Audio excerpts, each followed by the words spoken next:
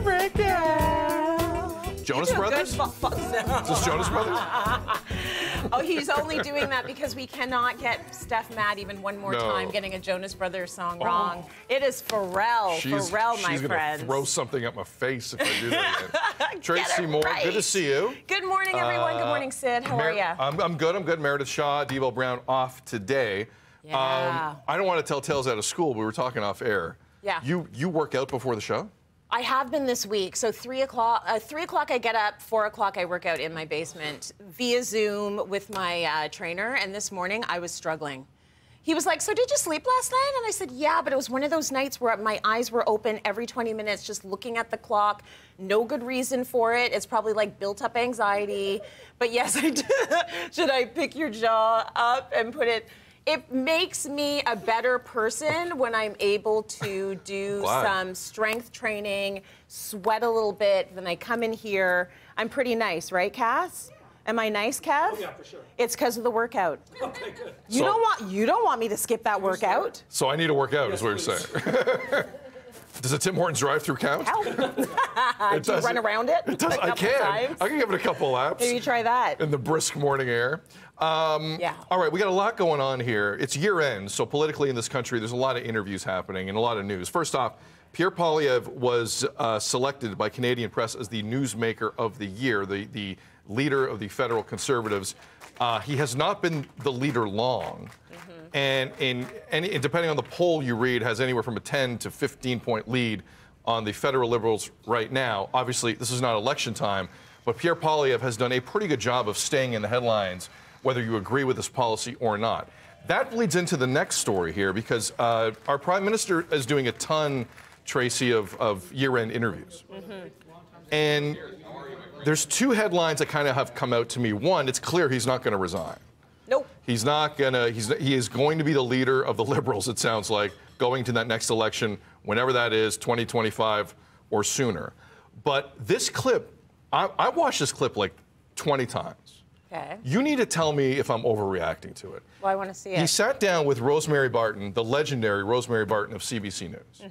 And Rosemary made a point that Pierre Poilievre is really getting his message out and seems to have tapped into the anger and the frustration that's going on in the country financially. Yeah. And this Prime Minister's response to this was, watch this. Well, let's talk about some of the things that are still difficult. The rate of inflation has declined overall, but the food inflation is still punishing for a lot of Canadians.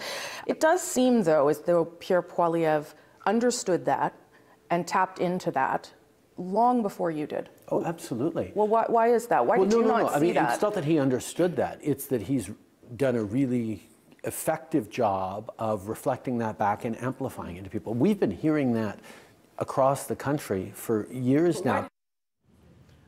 I am not appalled by that at all. Okay. So Do you know why? Go ahead. When politicians actually say the truth, we're all taken aback. Correct. He is actually reflecting what has been happening.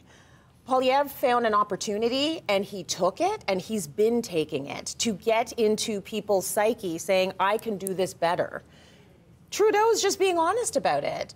And I think that if we actually want the political system to be the sort of political system that we can trust and put our faith into, we actually need people to be honest. He's being honest about it. Like, yeah, he did it really well, and we have not been doing that well. This is what the next line should be. This is what we're doing to reroute things. I'm okay with that, the fact that he said that. Fair. But I find that reroute hasn't been working. Well, the reroute didn't. I don't know if the reroute happened. Hasn't got 15 points in the polls on some polls. Right. So that's what he should be doing with that. But let's be honest and let's see. This is how we'll fix it. Right.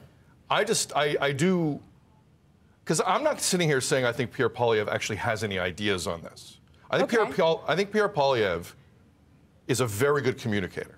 Obviously. And he's strategic. And he's been strategic. Yeah.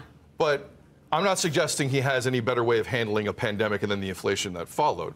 What I will never understand about this Liberal government is how obtuse they are PR-wise.